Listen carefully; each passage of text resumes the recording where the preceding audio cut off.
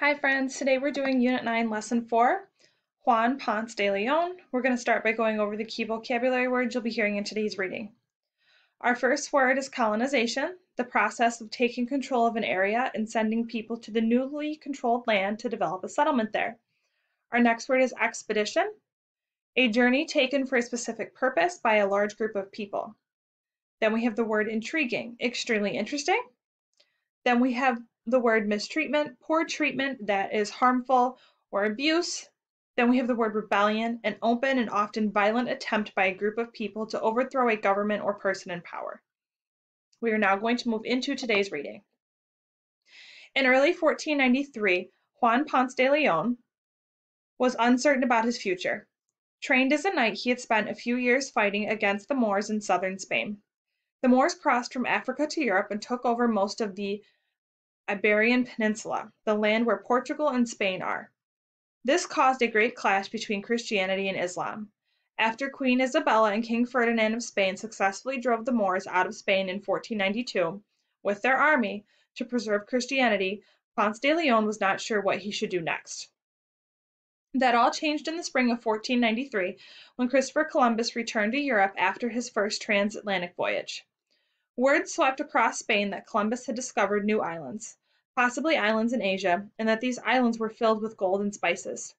As you have heard, Columbus wanted to claim more territories in honor of Spain, so he organized another expedition to the New World. Thousands of men had come from all over Spain to sign up for Columbus's second voyage, and Juan Ponce de Leon was one of them.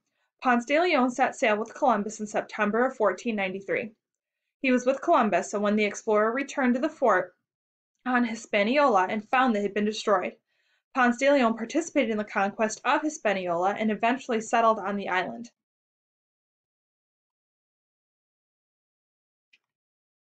In 1504, there was a rebellion on the eastern side of Hispaniola. The Taino, angered by the years of mistreatment by the Spaniards, rose up and fought for their freedom.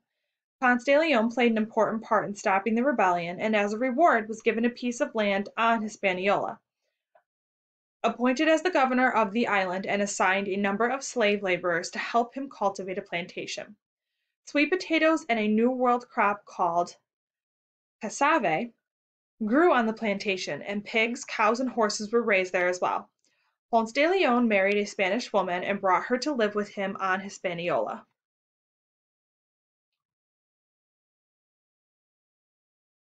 By 1506, Ponce de Leon had established himself as a notable person on the island of Hispaniola. He might have stayed there for the rest of his life, enjoying the life of a wealthy plantation owner, but he had an adventurous streak. About this time, Ponce de Leon began to hear stories about another island east of Hispaniola, an island that we now call Puerto Rico. He had heard intriguing stories about gold on the island, and he decided to explore it. Ponce de Leon led an expedition to Puerto Rico in 1506. He brought with him a cousin who had learned the native language and could serve as a translator. Ponce de Leon, with the natives of the island, met with the natives of the island and made a treaty with one of their chiefs, who allowed him and other Spaniards to hike across the island. To their great delight, they found several large nuggets of gold in the rivers and streams. They also found an excellent, well-sheltered harbor, which is now known as San Juan Bay. Ponce de Leon went back to Puerto Rico a second time in 1508. Once again, he struck a deal with one of the native tribal leaders, who supplied him with workers. These men built a settlement near San Juan Bay and cleared land for plantation while the Spaniards searched for gold. In 1509, Ponce de Leon was made governor of Puerto Rico. He encouraged Spanish settlement on the island and searched for more gold. In 1511, the Taino people of Puerto Rico began a rebellion. Ponce de Leon and the Spanish crushed the rebellion using swords, guns, horses, and attack dogs. Juan Ponce de Leon seemed poised for success in Puerto Rico for many years to come, but political problems arose. Diego Columbus, the son of Christopher Columbus, had gotten himself appointed viceroy in charge of Hispaniola. He didn't like Juan Ponce de Leon, so Columbus had Ponce de Leon removed from office. Ponce de Leon decided to explore new lands, lands that would lie outside of the territory governed by his enemy, Diego Columbus. In 1512, Ponce de Leon received King Ferdinand's permission to look for a place that the native people called Bimini. What do you think Juan Ponce de Leon was hoping to find in Bimini? If you thought he was looking for gold, that's a good idea. It shows that you've been listening closely. The Spanish were usually looking for gold on their explorations, and Juan Ponce de Leon was no exception. However, tradition has it that Ponce de Leon may have been looking for something else as well. Some historians wrote stories after Ponce de Leon's death saying that he was searching for a magical fountain called the Fountain of Youth on the island of Bimini. According to legend, an old man who bathed in the water of this fountain would regain his youth. Some historians say that this story may have intrigued Ponce de Leon and that he set out to find the Fountain of Youth. In March of 1513, Juan Ponce de Leon set sail from Puerto Rico. On April 3rd, he and his crew sighted land. Ponce de Leon thought it was an island, but in fact it was a peninsula, a piece of land that sticks out into the ocean and is surrounded by ocean on three sides. Juan Ponce de Leon and his men went ashore and claimed the land in the name of King Ferdinand. It was the spring season, which the Spanish called Pascua Florida, or the season of flowers. The land itself was full of flowers, so Ponce de Leon named this land La Florida, or the flowery place. The name stuck, and to this day the land is called Florida. Only a few documents from this voyage have survived. Some historians are not sure about all of the details of his travels. Ponce de Leon sailed north along the east coast of Florida, and after some time he turned south.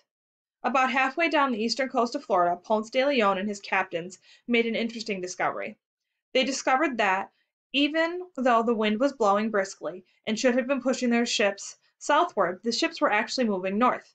Can any of you guess why the ships were moving backward, even though the wind was pushing them forward? Ponce de Leon and his men were sailing against a strong ocean current. In fact, they had discovered one of the strongest and most important currents in the Atlantic Ocean, the Gulf Stream. The Gulf Stream is like a river with the Atlantic Ocean. It is a current of warm water that flows out of the Gulf of Mexico around Florida, along the southeastern coast of the United States, and then northeast, all the way to northern Europe. Later explorers learned that a good way to get back to Europe quickly was to sail into the Gulf Stream and then ride the current back to Europe.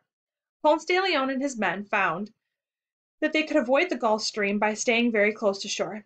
A few days after they discovered the Gulf Stream, Ponce de Leon and his men tried to go ashore on the peninsula, but they were attacked by native people and driven back to their ships. Ponce de Leon decided to continue exploring to the Florida coastline.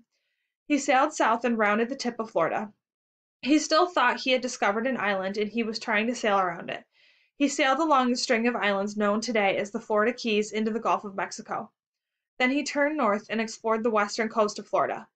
He anchored for a while along the coast, probably around the area now known as Charlotte Harbor, but Ponce de Leon and his men were attacked several times, so they didn't stay too long. Eventually, Ponce de Leon decided to return to Puerto Rico and report on the lands he had discovered. On the way back, he and his men visited islands off the coast of Florida that were home to thousands of sea turtles. Ponce de Leon named these lands Tortugas, the Spanish word for turtles. Ponce de Leon went back to Spain to tell the king about his discoveries. He was not able to return to Florida for several years. In 1521, he launched a second expedition focused on colonization.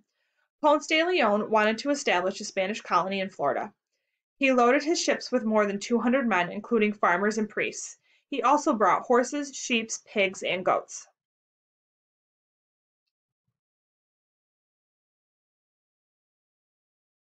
Ponce de Leon and his men landed somewhere along the southwestern coast of Florida. We don't know where exactly. They began setting up a colony, but after a few weeks they were driven away by the Calusa Indians, Native Americans of the region. Ponce de Leon was wounded in an attack when an arrow struck him in the thigh. The Spaniards gave up on their Florida settlement and retreated to Cuba. While in Cuba, Ponce de Leon's wound became infected. He died in July of 1521. Some years later, his remains were transferred to San Juan, Puerto Rico, the city he had founded many years earlier. You may now move on to Unit 9, Lesson 4, Google Form.